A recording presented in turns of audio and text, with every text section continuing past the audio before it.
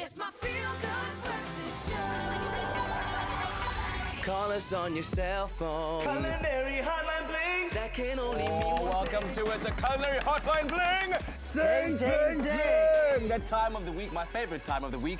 Peter and Anel are here to take on your culinary conundrums, and so you know what to do. You want to give us a call on 021-430-9881. Sipelele. How are you guys doing? Sipelele is phone. Sipelele. Sipelele. I love that. Have you guys had a good week so far? Absolutely. Fantastic. All right, let's have a quick look at the questions that came in. One from Lisa Marie Mare. Ooh, like a, says, how do you make or cook the perfect salmon steak? Lisa Marie has never ever made one before. The perfect salmon steak. Well, I would say keep the skin on. Okay. So you'd buy like a filleted piece of salmon. You can't use local because that's going to be trout and not salmon. It's not going to be the same. So you need to get either Norwegian, Scottish, or Canadian salmon, which is available at Woolworths or anywhere like that. And then what you do, the important thing whenever you're cooking any protein, so we're going to take the skin side first and put that down into a non-stick pan. Yes. Okay, with a little bit of spray and cook or butter. Leave that on the skin side until the skin crisps up. And then what you'll start seeing is the meat changes from pink to white, and you can see it coming up. And as it goes to about a third of the way, flip it over. Yes. Only give it about a minute on the bottom. A lump of butter, squeeze of lemon juice, salt and pepper into the oven for about 2-3 minutes, and you still want that centerpiece just being pink. Yes. When you do that and flip it around, I'm always scared that because like you allow the skin to crisp up, right? So it means it moves easier from the pan. When you flip it and only give it such a short time, won't that meaty part of the top stick? No, not at all. Okay. Not at all. Remember, your pan's hot enough. Yes. And you always, I know I've told you this so many times, you're probably sick of me saying it, but you always put presentation side down first so that the pan's nice and clean. So whichever side you're going to use first, that the customer's going to look at, or your guests, make sure that goes down first so nothing gets stuck to it or whatever. And then the bottom, it doesn't really matter. Okay. Well, there you have it, Lisa Marie. And I use a non-stick pan. And just put the skin on the non-stick, and it excretes natural oil. Yeah. Oh. Eventually, the oil of the fish itself. salmon itself crisps up the skin. It is There's a lovely. new thing now what people are doing, and in some of your trendy restaurants, they're taking that salmon, taking the skin off, cook the salmon, and then they take that piece of skin, spray and cook it into an oven or onto a fire. And it actually crisps up into like a beautiful disc. And then you place that sort of an angle or whatever, so it just takes it to another. That's cooking with presentation in mind. Okay, great stuff. Lisa Marie, do try it out at home, and then let us know how it goes. Send us a picture. How about this one? Rulani Livingston says here, how do we cook chicken strips? Because my uncle likes them very, very much. Likes to buy them at the supermarket, and then they taste very, very nice. So let's talk about the perfect way of preparing chicken strips. It's such an easy thing to do with a breast of chicken or any part of the chicken, actually not with a wing though, that's something else. But what I do is just, you have your chicken strips, and what I normally do, I cut it against the grain of the chicken. Yeah. Because then the grains are shorter and they break easier and it's softer. Oh, so that for me is one thing. Yeah. So is that from top to bottom? That is from side to side. So hold it. Because So there's the breast, so you go the grain there. is normally like that. Long ways, The right? grain is in the long, so I cut it like that. There we go. So they're shorter, they're softer. And then whatever you it breaks- marinated in would kind of seep in there. Yes. Go ahead. So just now we're going to use an egg, and then we're using this clover lactose-free for people that lactose intolerant. You use a bit of milk.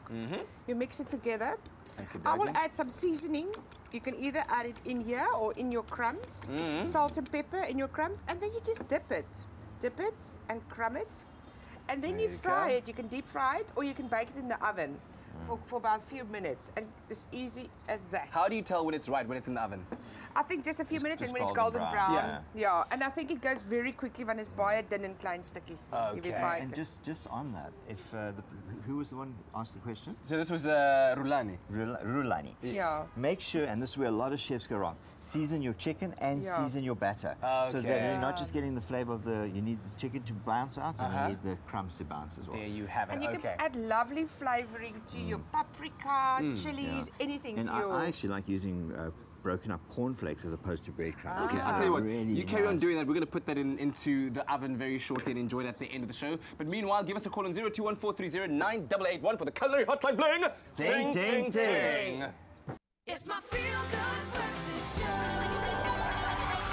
Call us on your cell phone. Culinary Hotline Bling. Back again with Peter and Anel outside for this Wednesday edition of the Culinary Hotline. Bling! Ting, ting, ting! You know how it works. Absolutely amazing sunshine. I mean, look at the view we've got going on here. And there's no wind today. Thank goodness for that. You give us a call on 021-430-9881. We take your calls and your questions as you feed them through to us on Facebook as well. Let's take one that came from Rose Gitantongo, who said here, good morning, Expresso. How can I make homemade cream cheese and how long can I keep it for? Yeah. Homemade cream cheese. Okay. So easy. Okay. We are using today a Amazi full cream. Good old South African favorite. Yes. Then you just pour it in a little cloth. Wat noem jy hierdie cloth in Engels? Mousseline cloth. So where do you get mousseline cloth from? Jy kan by die winkel gaan kry. Any material shop. Oh, okay. Yeah, But you can also use like a thinnish dishcloth, a clean one. You know, one that you don't use to wipe the dishes with. Exactly. So you hang this overnight in the fridge. Okay, hold on. Just show us what you've done there. So you. And then this is the water. Hulle call it dis die vy basis that's left over normally. Oh, so is that when what's her name? Little Curds and Whey. Yeah. I'll remember the So nursery rhyme later that's on. your curd. Yes.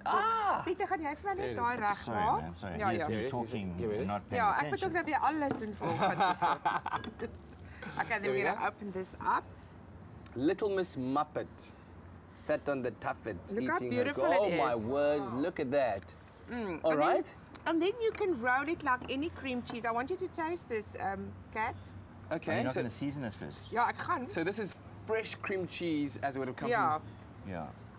You can season it with herbs, What? fresh herbs, yeah. What? And the thing as well is, I mean, how much cheaper is it than actually? Yeah. Actually. because cream cheese is a pretty pricey thing. Yeah. And then you can roll it in a log if you want to. look at you, Anel, so fancy. Ek weet. Ons maak hom gou hierso so.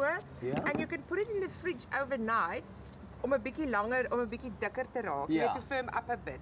And by the time your friends come Yes, around you can and just you cut serve them. it, there you have your crackers, your cheese, cream cheese, And you spiced. can use black pepper, pink peppercorns. Ek bedoel, you can just lighten this thing and fresh herbs. This is like a beautiful base with a bit of acidity for anything. Wow, that is absolutely amazing. Well done. Okay, Very so there cool. you have it, Rose. That was your question answered. Then we take a question from Chaldeen Colleen Johannes, who says, "Hey guys, I have a question for one of the chefs in the studio. I'd love to know how I can go about making my own taco shells. Please help." Okay, it's quite a hard one. Firstly, we're not in Mexico. En moet jy nie daai spesifieke masjien hê if you really want to do it No, you yourself. don't need a nie. machine. What Okay, so you need- can actually do it. You can, but the problem is you need masa flour. Okay, all right. M-A-S-A. And to get it is like finding gold in South Africa. Yeah. Okay. So there are very few retailers that actually I sell. think there's only one, and it's a retailer that sells to like chefs and restaurants and whatever. So I don't think Joe Blogg's public can actually walk in there and get Okay, it. okay. But I would assume they have it. All right. But the better thing to do is you take your tortillas. If you go to a supermarket, whichever one, and you buy the little ones. Okay. Little tortilla. Little tortillas. Yeah. Little wraps. You take those, and then there's two ways of doing it. A lot of chefs will pop it into some hot oil. Yeah. Start frying it, and as it like gets golden brown on the one side, flip it over, give it about a minute or so, and then they hold it with a tongue. And then they crisp so that it crisps up into that taco shape. Yes. But the easy way that I found over the years is you take a baking tray. Yeah. Then you put one of those racks on, you know, the Yeah. metal racks. Yes. And you actually bend them like that. Yeah. So hang it there. A little bit of butter on it, put it over it, and put it into the oven for Yeah. about 7-8 minutes, and you get the most beautiful taco without any worry. Like 180 crunchy. degrees about, nee, Pete? Yeah, about 180, 180 yeah. degrees, yeah. That I sounds just good, hang sounds them good. in the oven over my rack. The same, on yeah. two, so, oor twee sulke die twee Ja. grade. Hang ek dit net so Okay. en I spray it with a bit of olive oil. Brilliant. There you have it. I never knew that you could do it. Well, that's why we have the experts here to help you along. Well, keep giving us a call on 021-430-9881. We'll be back again with the Culinary Hotline. Bling! Ting, ting, ting. It's my feel-good breakfast show. Call us on your cell phone. Culinary Hotline Bling. That can only mean one Welcome thing. back. This is your Feel Good Breakfast Show Express on SABC3. It is time for the Culinary Hotline. Bling! Ting, ting, ting! We basically have some of our crew at the back just saying like, ting, ting, ting. That was my wondering why I you saw laughing. you there. I saw you. Anyway, back here, we're taking your calls on 0214309881. Let's quickly reflect on this question from Mamolefe Mofokeng, who asked us this on Facebook. I've been trying to make melting moments, but the patterns keep melting away in the oven. What am I doing wrong? Firstly, what are melting moments? It's a cookie, a lovely soft cookie that melts in your mouth. And the reason why it melts in your mouth is because it's got about a third corn flour. Yeah. Okay. And that's what makes it so special. And that's when you put it into your mouth, it almost like, it's like butter, it just like melts away. So that's where the name comes from. I think I know what you're talking. We just never called it that when we Yeah, grew up. Like melting moments is what it's called now. But, right. but literally, the corn flour is what gives it that beautiful melting effect.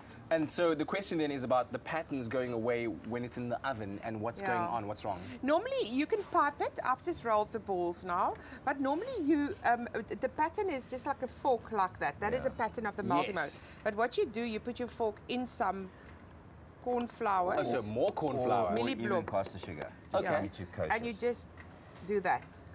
Now, what does that do when you do that? That maak die vark los, so Yes. it doesn't stick to the thing, and you can actually go a bit deeper with it. So it makes the fork go deeper and then, but the actual corn flour itself, does it create some kind of hardened crust No, so it's that for it the doesn't rise? fork, Okay, so it's the for fork doesn't get stuck in there. You can actually do it so it.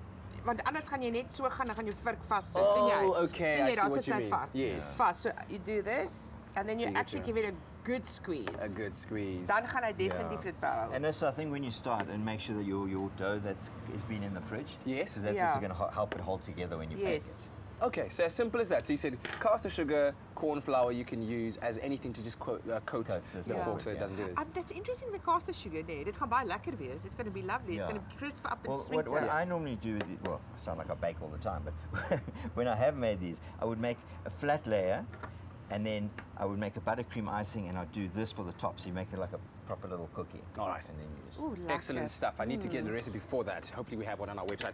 A question came in via call from Albertina in Pretoria saying she caught a mackerel fish, freshly caught. Any ideas on how to prepare it, how to make it delicious? How to give she it that online at thing?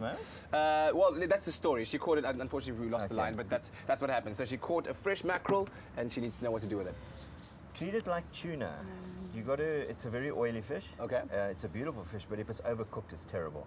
So I would treat it similar to tuna. It's very strong flavour, mackerel, very eh? strong. Very strong flavour. So. But it's a beautiful fish. Yeah. And I think very quickly fry in a pan. I think fillet it Or even properly. done it, where you've got like your little slices. Because it's quite a nice shaped fish. Yes. Yeah. And you can actually do what they call like, and it's like little, because the centre bone's here, and it's just little flat steaks. Okay. Little bit of flour, salt, pepper, lemon juice, pan fry. Yeah. And I think you can be generous with the lemon juice because it's such a rich fish. Yes. It needs lemon. When you say it's like tuna, can you have it raw like you have tuna Yes, sashimi? absolutely, Yeah. absolutely. Yeah, with a bit of It's basting big- of your it's soy actually sauce. a big thing, and it's one of the few fish that they, and what they do is they keep the skin on, okay, and you actually take salted water, hot water, and you pour it over the skin that it actually tightens it up, but it also makes it edible. And then they okay. actually, if you look in Japan and that, then they'll take that mackerel, and it's got the beautiful color of the skin, and they would use that as on like nigiri or something like that. Yes, So excellent. Yeah, definitely you can.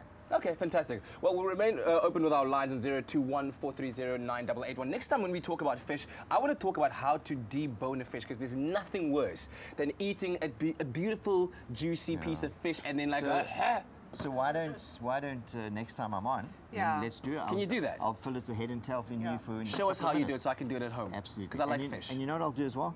And it's one of those fish that it's a little bit on the orange at the moment, with the sassy, but sole. And people are scared of it. And if you learn how to clean sole, it's one of the most beautiful fish. All right, well, stay tuned. We'll be back with the Culinary Hotline bling. Ting, ting, ting.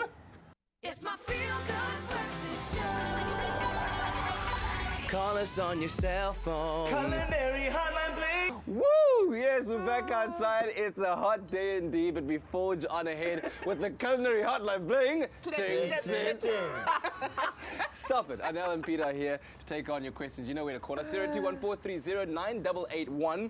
An interesting question came in from Marcela Rudolf Onaletata on Facebook, who said, "Good morning, Expresso. My query and question is, I'm eager to know how to make apple cake. How is that made? Look at that piece of cake. Gorgeous. It looks great. That So, Peter? so what is the complex thing about apple cake? Is it not just like apple pie with an upgrade? It is. Is it really? Yeah. It's got a cake batter. Yes. A pie's got a pie batter, like a pie Oh, layer. yes, okay. This is What's- a cake batter. So first thing I noticed is that because of the sun, our butter is not at room temperature. It's perfect temperature for this. for So it's clipping. butter and icing sugar. Icing sugar. Okay. You cream that. Are you waiting for me, Peter? Yeah. While I'm, okay. This is your recipe, Anel. Oh, really? No, I'm joking. Okay, maak even Peter al die harde werk. Yeah, this cool. is where you want one of those little. Yes. Oh, those hand mixes. Yeah. Yes. Okay, cool. So you first cream your butter and your sugar, and we're using icing sugar, it works better. I do say that icing sugar is one of the most difficult ingredients to work with only because it takes a lot of patience. Like, even when making icing to decorate cookies or cakes with, it just takes a while. The amount of water you need to add in, even now, you kind of see how it takes its time to go around. So you've added butter, icing sugar, and now eggs. Yeah. And now eggs, so you add all your wet ingredients. Pieter, jy moet vinniger maak met daai arm van Klits, jou. Pieter, laat het klits. Klits. Ek is Bit. ek probeer hard. Men can't do things to, op dieselfde tyd. Toe hy come begin on, praat, come toe on. stop hy met die hand. Ek bedoel, really? I was trying to think of the Afrikaans word. Klits, Pieter. Klits. Okay, so how Okay. many eggs you got in there? We got About four. four eggs. Cool. 4 Okay. eggs, klits, Pieter. So Nou, eggs. ons moet nou And we're going to add this in. vanilla. So Vanilla. all the wet ingredients. All the wet first. Okay. Okay, and then the dry. Die dry is 'n bietjie bakpoeier. Knowing that baking is a science, and Meal. when a recipe says do this, you have to do it exactly. Yeah. Is it always the case that you're adding dry ingredients together first and wet ingredients together first? Absolutely. Yeah, always the wet ingredients together and then the dry ingredients. Except in that part where you added the Okay, icing this sugar. is still very with, lumpy because But- we but we're don't have a married. whisk. Yeah. So Yeah. we're just going to put that in. Okay, now my little thing on this, like a hint, is when you make these cakes. Yes. Is you take your batter, you split it in half. I'll come around here, I'm gonna help Maar ek you. het vergeet om die melk by te sit. Ja. Dit is my fout. Jy kan dit inkry. Yeah? So you Quarter make the cup. batter, split it in half, put Yeah. half into the fridge, Okay. the other half you put into the freezer. Okay. Then what you do is you, like let's say an hour later, you take the one out of the fridge and you line a tart cake tin or whatever with Yeah. that. You blind bake it for a little bit, and then you put your filling, which you actually cooked on the side with some nice lemon and cinnamon and all that kind of stuff on your apples. Throw that in, and then when the other piece of your dough is actually frozen, you take and you grate it over the top. Oh, wow. And That is then it very gives it- fancy. yeah, so it becomes this very crispy, like very top, clever. Yeah, but it's what I would. That's Excellent. baie slim. And once you've done this, how do you then get the apple flavor infused in it? I see we've got some apples Remember, here. this is just the cake, Yes. the tart. So you're going to have the whole apple, and that's still going to go in the center of it. So it's Okay. a complete mixture Yeah. inside it. All right. Verstaan jy? Ik verstaan wat je wilt gesê het. Ja, daai appels, jy kan 'n bietjie van dit hier ingooi, dan Yes. gooi ons dit in 'n pan and then you add some on top and then you bake it at 180 Okay. for about an hour. Excellent stuff. Well, there you have it, Marcelo. Thank you very much for your creative question and all of your creative questions at home. Of course, send them through to us on our Facebook page. That's Expresso Morning Show SABC3. And of course, also, we'll be back again with these two lovely people for next week's edition of the Culinary Hotline Bling. Ting, ting, ting.